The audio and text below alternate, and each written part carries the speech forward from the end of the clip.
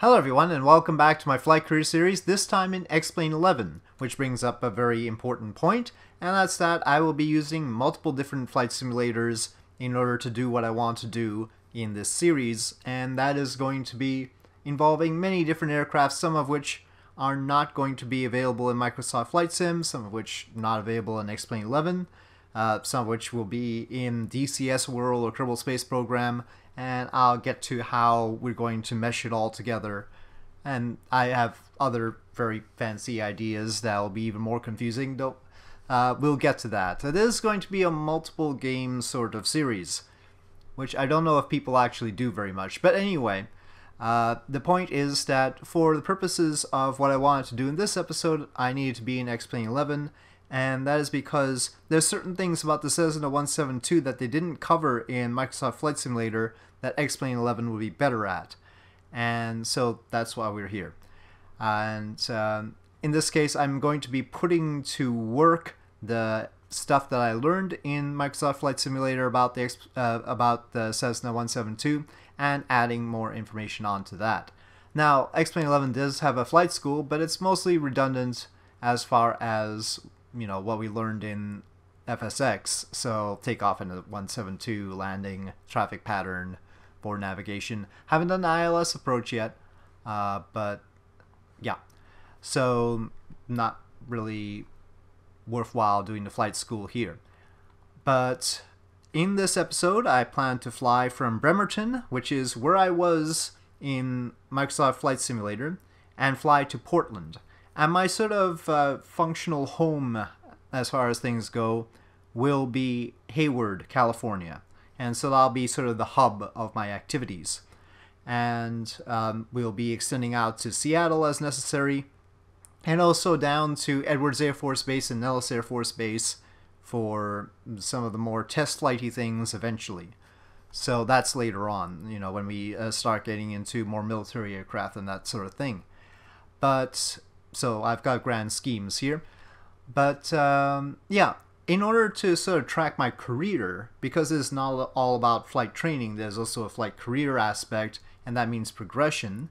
There's not just my little logbook.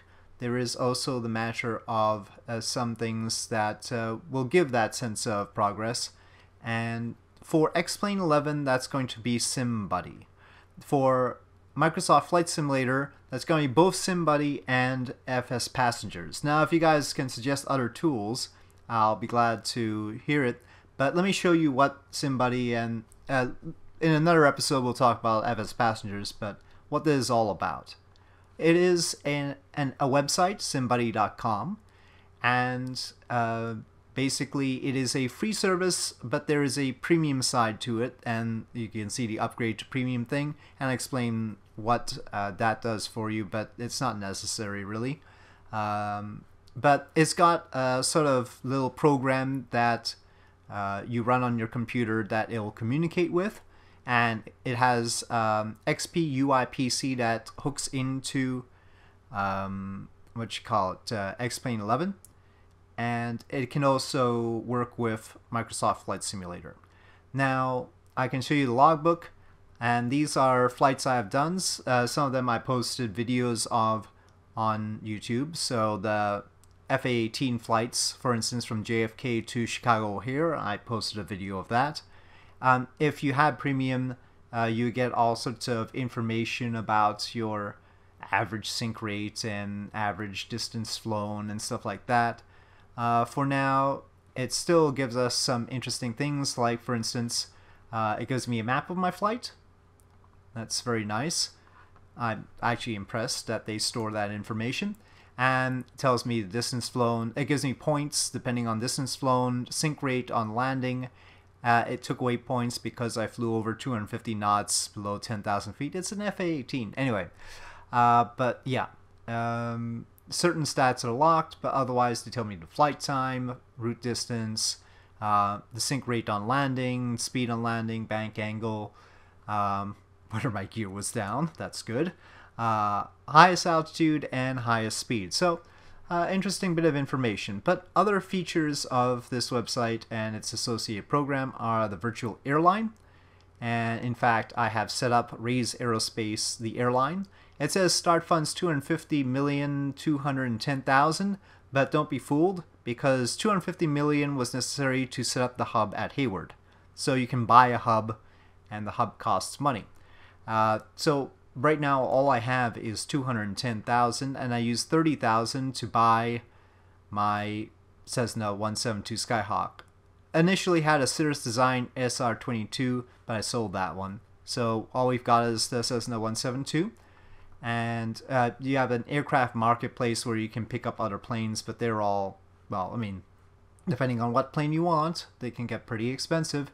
And it has a little max passengers, max cargo, so very interesting. It's still in alpha or beta. I don't know whether it's alpha or beta, so it's still a work in progress, this whole website and everything. But it shows promise as far as being a tool to track a career. And if you did want like job contracts that were already made instead of making up your own, there is a daily challenges thing. Let me close this. So daily challenges, and so these are flights that people need to have done, and they're small flights like that one, or they're really long flights like this one, and that'll determine how many points you get, and presumably how much money you get. I don't know exactly how much money they pay for a flight yet, because I haven't actually done any flights with this. This will be all fresh as far as the virtual airline side is concerned. My virtual airline has not flown any flights so far. And so the first job is to get my Cessna down to Hayward. And our first flight will be just from Bremerton to Portland. Okay, so that's the idea. You can have a flight generator if you don't like the daily challenges. So there's all sorts of features, is the point. I don't want to belabor this. Let's get to the flight simulator and get started on my flight to Portland. Okay, so here's our Cessna Skyhawk. The interior is not going to be exactly the same as the plane in Microsoft Flight Simulator. And I only need 2 hours worth of fuel. I'll assume I'm carrying the equivalent of 1 passenger. I think that's fine. I'm not carrying any passengers just yet. We're not starting out the virtual airline part, though I will try and get it to read my flight and log my flight so that I can get the flight time in SimBuddy. Yeah, Bremerton. I'm going to be starting at ramp 1. And that is because we're going to do the one thing that we were not taught how to do in Microsoft Flight Simulator, and that is how to start the plane. So let's get going. Now in a future episode I'm going to talk a bit about flight planning, and we're going to do proper flight planning, but first I just want to start this. And to that end I'm going to read from the manual for the Cessna 172, and it says throttle control quarter, mixture idle, that's where it is right now. You're supposed to do a standby battery check, but I don't think I actually have that function on here. Master switches for alt and battery are on. Beacon switch on. Propeller area is clear. All people and equipment are gone. Fuel pump switch on. Okay, and we are supposed to set the mixture control to full rich. And it says until stable fuel flow is indicated, approximately 3 to 5 seconds. Well, I get the strange feeling it's not going to indicate a stable fuel flow. So after 3 to 5 seconds, I'm just gonna put it back to idle cutoff. Fuel pump switch. Basically, we're priming the thing. And then magneto switch start. And then mixture full in. And yep, the engine has started. We have not primed the engine too much. I don't know if you can prime the engine too much. I'm pretty sure that I didn't do that the best that I could have. So yeah, maybe we can't actually brake it. Okay, before takeoff, parking brake is set. We are our seats are in the upright position. Seat belts secure, I guess, maybe. Cabin doors closed and locked. Altimeter, not sure. This does not seem to be at our compass setting. Ah, yeah, I've seen that message before, but I'm not too sure. Well, anyway, let me just make sure that we set it. So, okay, right. It says that again. That looks like 280 something. Alright. And then avionics. Now that the engine's running and we've got both magnetos on, we can have avionics. Okay. The trouble is, in X-Plane 11, air traffic control sucks. That is the major downside here. Though Microsoft Flight Sim, the ATC is sort of formulaic anyway, but at least it gives you proper instructions. Here, I could tune Seattle Area Control Center, but it's going to be mostly annoying. So we'll be self-directed here, and we're going to be doing VFR, and it looks pretty clear. So good times. Now I'm gonna have to avoid that guy and sort of turn around. Oh, I guess I go out along this path here. Probably that's safest. Okay. November 02 X-ray Papa. Fly heading 080. Dang it, I don't want heading to... 080 November 02 X-ray Papa. Oh god, if I'm gonna have to hear you guys, I'll just... Alright, fine, I will request altimeter. November 172 Sierra Papa Kilo Papa Whiskey Tango. Altimeter 2996. Well, I've got a bit of a problem in that I seem to have... Oh, on this side it's... Okay, good. Read back. Kilo Papa Whiskey Tango. Altimeter 2996. November 172 Sierra Papa. Okay, I think that's 2996. Now, Microsoft Flight Simulator, I think the hours on the tachometer actually read continuously, so that it's the accumulated time that you've been in the plane. I don't know if that's true in here, though. Okay, well, here's the runway. Alright, here we go. To Portland.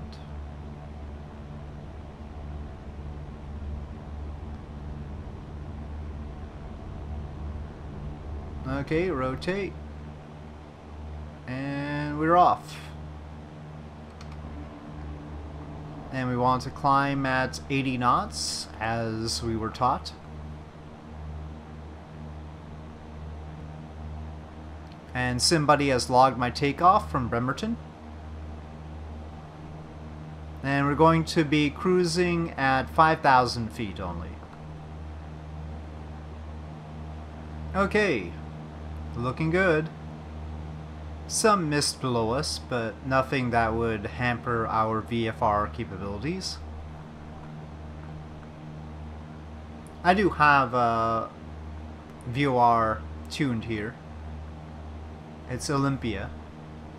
If you try and file a flight plan, that'll be considered IFR, and I'm not rated for IFR yet. I'm only rated for VFR, so none of that just yet.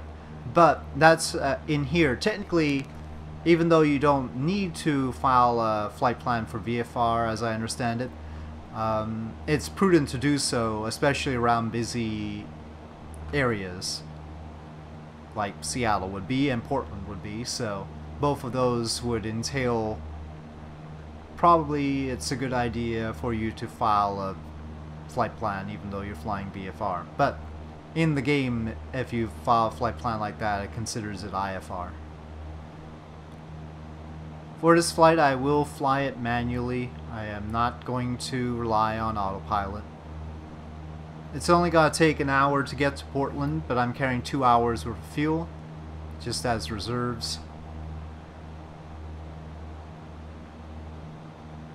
I will consistently try and make sure that I'm only carrying the fuel that I need for the flight, so that, because if you carry extra fuel, then that's stuff that's an extra burden on the plane, and you're using more fuel in order to carry that fuel, so that's not good. You can see it wiggling all over the place, which I assume would be how the actual plane flies. It's much more sort of naturally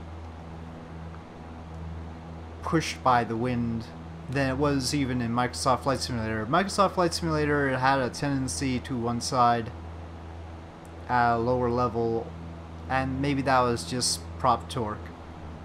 So basically, instead of the way it was with the previous Cessna and Microsoft Flight Simulator, we tune the comm and the VOR with basically the GPS system.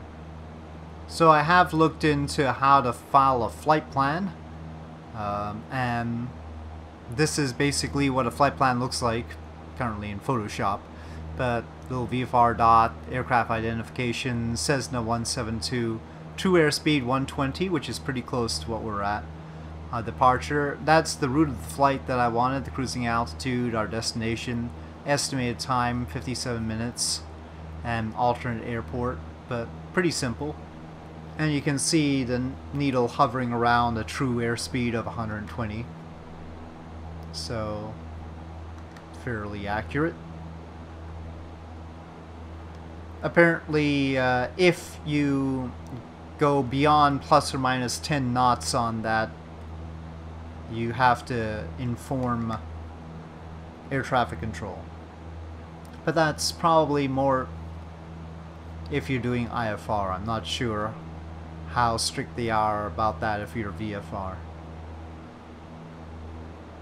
They're probably just glad that you filed a flight plan if you're VFR. I'll have to take a look at all the regulations. That's a pretty big book. But, yep. Such things are in my future. There are some nice websites, and I guess while we're sort of stable here and nicely at 5,000 feet, you can see 5,000 feet, vertical speed moderate, right velocity, sort of turning a little bit to the left there.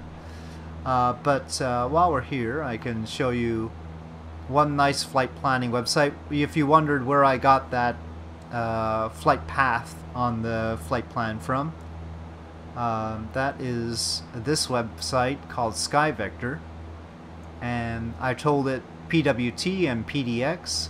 Whoops. And unfortunately I can't export this to an Explain 11 format, but this is the flight path between Bremerton and Portland that I plotted, and it's pretty good.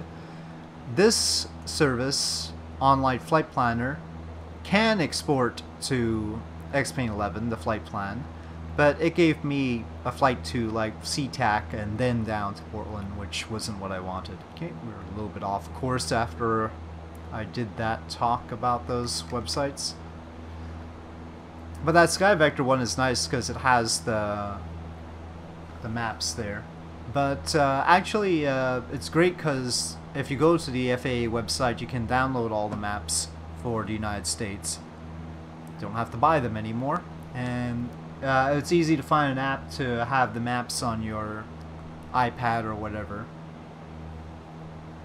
But otherwise, since we're on a computer, you can just have it on a separate window.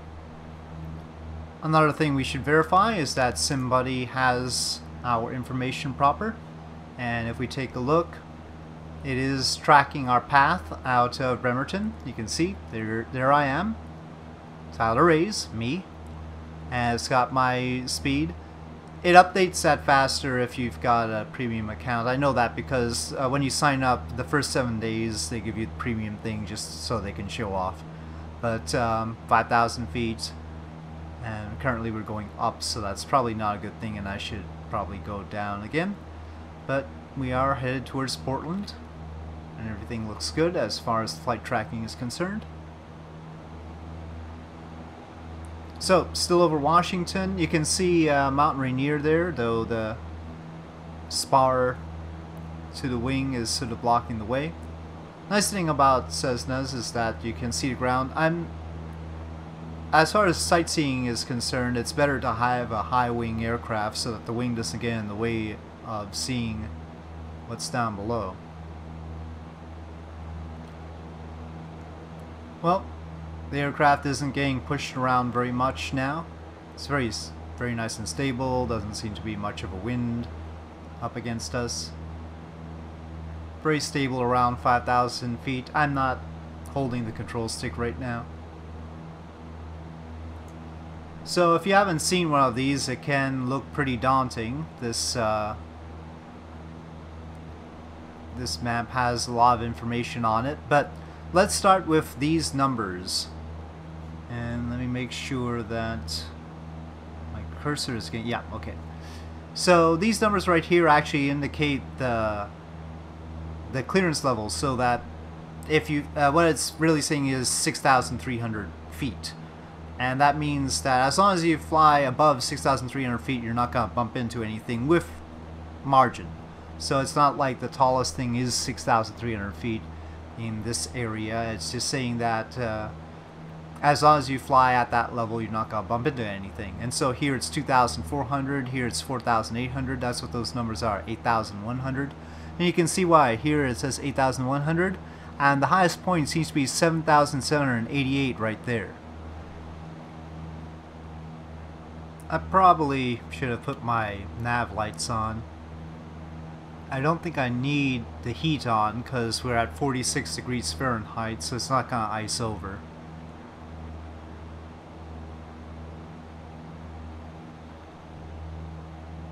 Now, flying at nighttime obviously was not the most picturesque option, but I also want to make sure that I'm flying at real world time.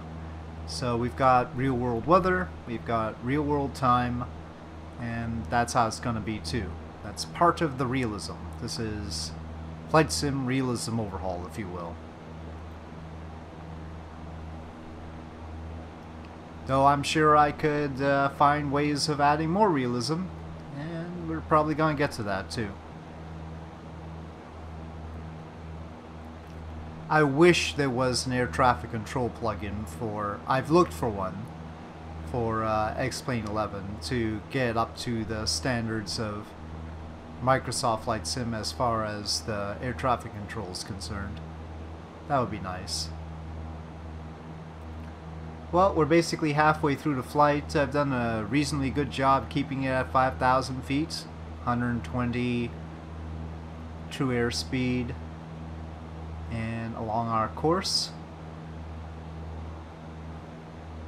And of course, somebody will be displaying our track to show how badly off I was. And if we take a look at that, it's a reasonably straight line. It's a pretty good straight line right there. Now, it bears mentioning, if you're not familiar with how planes are trimmed, that the reason why I've been able to keep my altitude very close to 5,000 feet is not because I'm constantly moving the control stick, I'm not even holding it. It is because of the elevator trim. But right now we're at the top end and it's not really going down much, though I need to... While the elevator trim has really helped as far as controlling the altitude, that does not help with the heading, which I constantly deviate away from and have to adjust. But the elevator trim I've got on the hat switch on top of my joystick, and if you don't know what it's parented to, you should check that out. But it's basically this wheel here, and you can see nose down, nose up. It's a little tab on the elevator, which is what controls the pitch, and that tab allows for fine adjustments that can sort of keep the aircraft tilted with a little bit of a nose up or a nose down without you constantly holding the stick to adjust it. So I just adjust the elevator trim a little bit using the hat switch and make sure that the result of the elevator trim is that we're more or less level at the altitude that I want. And that would be also exactly what the autopilot would do in order to keep us at its assigned altitude if I told it to have an assigned altitude. So no particular difference either way. The heading though, as I once again deviate to the east from my intended heading, we're currently 18 minutes out, 39 nautical miles. We're basically through 2/3 of the trip. It is very much nighttime outside. Not too sure about this engine gas temperature gauge and why it's like right at the bottom there. I don't know if you can see it right there very well. It's very dark, but to our left is Mount St. Helens. That's what we're passing by. I think it's worthwhile taking a look at how it is from the outside, and here's my Cessna at night with the strobe lights on and everything. Actually, there's still an afterglow of the sun in the back there. That makes for a good sort of look. Okay, I accidentally deviated away from my intended track and I'm a little bit low here. And we see a highway there. I wonder which highway that is. I think that's Highway 5 to our left there. So if you can see the highway to our left, that's Interstate 5. And yeah, the reason I deviated was I was looking at the airport charts. And this is something else you can get from the FAA website, by the way. Let me zoom out on this one. Here we go. So here's Portland, and this is the ILS approach for runway 10R, and you can see the approach vector, the glide slope, the altitude you should be at every distance away from it. Let me zoom in a little bit more so you can see that. It even shows little mountains that you might be interested in, and alternate missed approach, and the airport diagram in the corner there. It's got all the approaches. You can see this is a 1,000 page document. And that's just for the northwest area. But it's got all of that, and it's also got a much more detailed version of the airport diagram. All these. Here we go. So you can see the taxiways and everything. And obviously that's a very distracting sort of document, so I tended to be drifting while looking at that. Now, I don't think we can ask for clearance to land or anything. I'll just take a look at the airport diagram. It looks like there's a 10 left, 28 right, but there's also a runway 21, which is just a 6,000 feet runway. It's not the main runway. It's the one that crosses. So I think that would be very constructive to go for that runway. Since our heading is 16, 21 is not too far away. If we take a look here,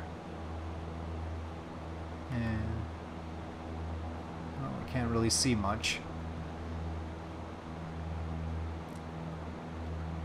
So if we're going for runway 21, I'm going to aim at 13 or 130.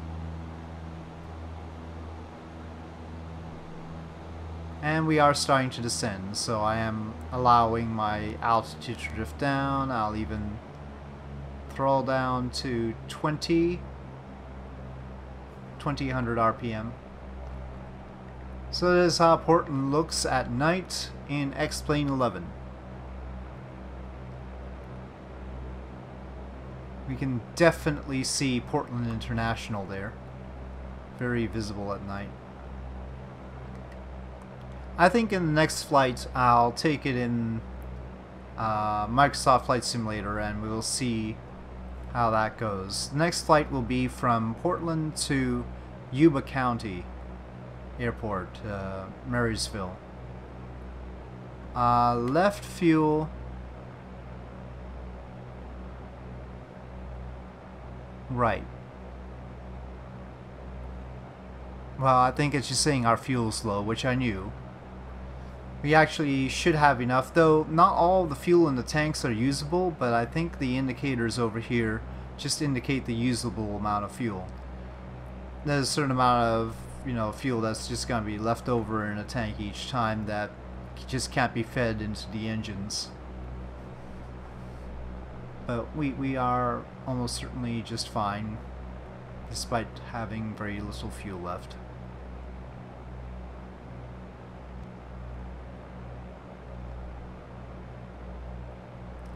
I did pack, according to the simulator, 2 hours of fuel, though maybe I should have done that calculation manually.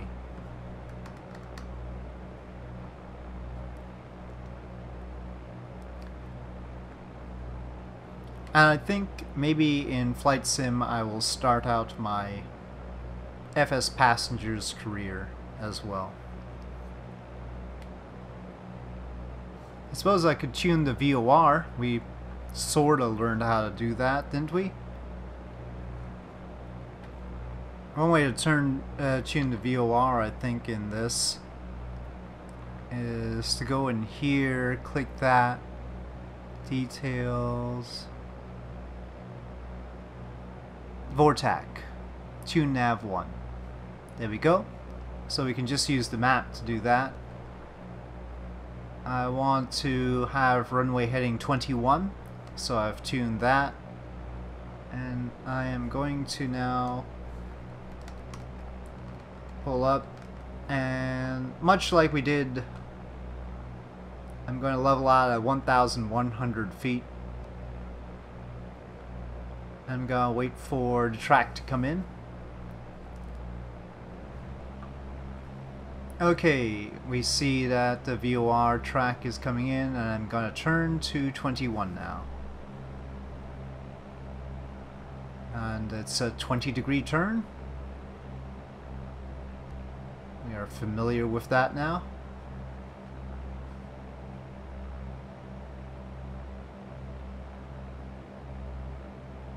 We can actually see the runway fairly clearly. So we're obviously a little bit past here. Gonna go to 1500 RPM and prepare to drop the flaps. Retrim. You can see cars on the highway, cars all over the place. Looking good.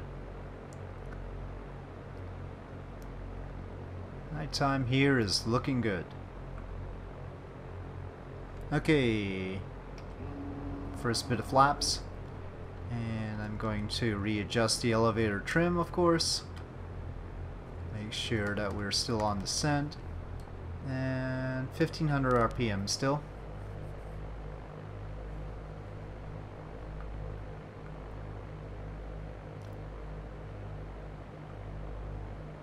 It seems like I'm too low. We can see 4 red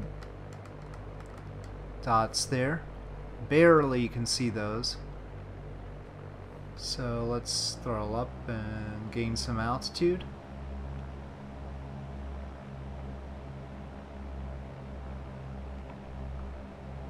Those are supposed to inform us about the glide slope. I hope they work properly. Seems like, I feel like I'm being very high here, but I'll just trust them. Okay, let's throttle back down again. Okay, that's 2. That's the glide slope. Should go for 3 degrees. Down. Do not stall, please.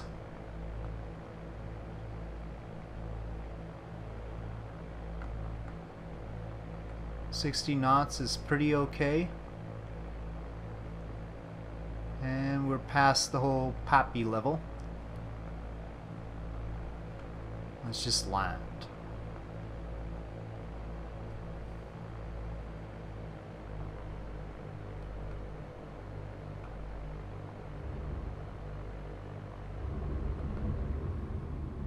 Okay, brakes. Oh, the little compass is really tweaking out. Alright. Okay, well, I see a taxiway up ahead.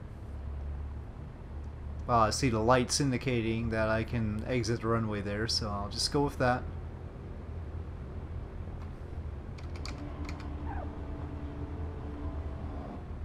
Well, I definitely did not exceed 250 knots under 10,000 feet this time. Not a threat with this one. Okay, I think I'll just follow these lights here. Honestly, I'm not entirely sure where these lights lead. South ramp. Well, that's good. But now I'm all out of lights.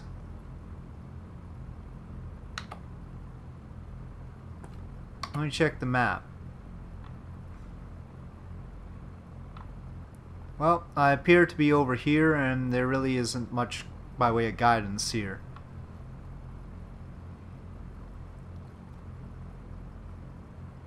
Yep, there's just a building up front.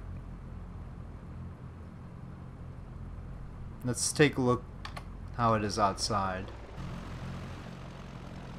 I guess I can park closer to that building at least. Well, looks like a spot to me. Probably for a much bigger plane, but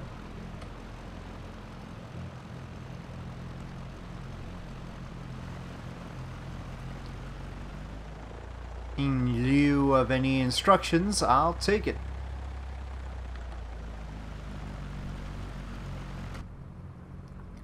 Okay, so let me bring up the manual and figure out how this thing is supposed to be shut down. Throttle control is idle. Yes, it is. Electrical equipment off.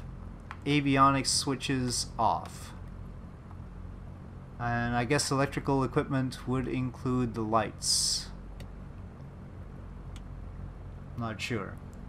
Okay, mixture control idle cutoff. Okay, magneto switch off. Magnetos are off. Okay, master switches off. And that's it. We have shut down the Cessna 172 and parked at Portland. Alright, so I think this will wrap it up. My first very serious flight with the Cessna 172. We kept it very close to the flight parameters that I set for this particular flight. And next time we'll hop back into Microsoft Flight Simulator and perhaps we'll be doing it a bit differently. We'll see. We will certainly be doing it with full air traffic control. And we'll see how that works out. Alright, so thank you for watching. I hope you enjoyed this video. If you did enjoy this video, please do press like. If you have any comments or suggestions, please leave them in the comment section below. And I'll see you next time.